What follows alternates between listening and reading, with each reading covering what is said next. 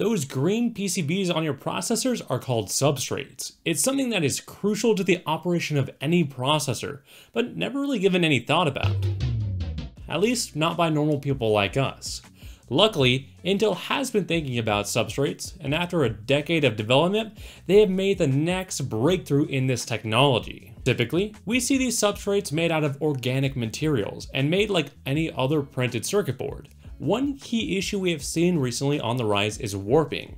With enough power being put through a substrate generating heat combined with uneven pressure distribution, and warping is inevitable. Intel has already been having issues with this, as we have seen with the switch to the chip dimensions with their 12th generation processors. Now, there have been aftermarket solutions to help, but this should not be something needed. As just mentioned, heat is an issue too, since the organic materials used in the substrates is not actually an insulator, but a semiconductor, which also leads to a loss of power and signal degradation. This alone is one of the biggest issues with organic substrates and why I don't see organic materials used for anything more than PCBs. That's why silicon substrates fill that need manufacturers have for actual dies used for processing. The solution to all of these problems?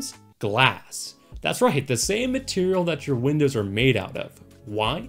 Because it's better in every facet compared to current technology. Glass is a great insulator, which means more efficient power delivery and stronger signal delivery, meaning we can clock processors to a higher frequency and consume less power when doing so. On top of that, since glass is a great insulator, it will lead to the ability to pack transistors and relays denser than ever before. As a new technology matures, it could lead to a future where it surpasses the silicon substrate technology used for dies in modern day processors. Intel claims that this could lead to a transistor density 10 times greater than what we have today. And that's well off in the future though. But while on the topic of silicon, it is expected to hit its limit in transistor density in the end of the decade, which is the exact window Intel has planned to release these new substrate designs to the public. And even though we are years off from its theoretical limits of silicon, we are already starting to see its limits nowadays, with manufacturers like Intel and TSMC struggling to have decent yields on larger and larger dies and ever so shrinking nodes. This has led to companies like AMD making the move over to a chiplet design. But even with the move over to chiplets, things are still being limited by the organic substrates connecting them. And that is exactly where Intel plans to implement their first use of their new glass technology. With better power delivery, thermals, and signal integrity, you can pack more chiplets onto a single substrate and in a smaller space. Now, while AMD is the only company that uses chiplets, Intel may actually be moving to the chiplet design,